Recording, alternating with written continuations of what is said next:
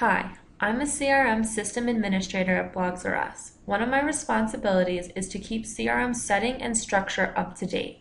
Today I'm creating a customer service representative team so that cases can be assigned directly to the team or the team's queue prior to being claimed.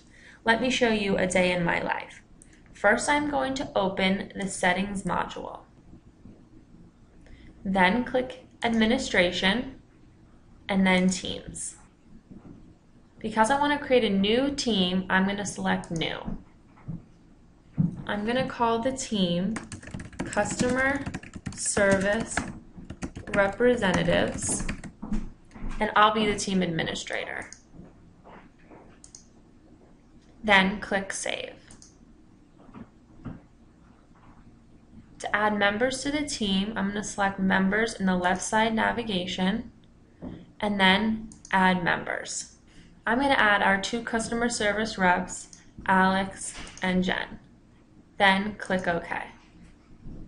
To add a security role to this team, select Security Roles in the left side navigation menu. Since I don't want to increase these users' privileges, I'm not going to assign this team a role.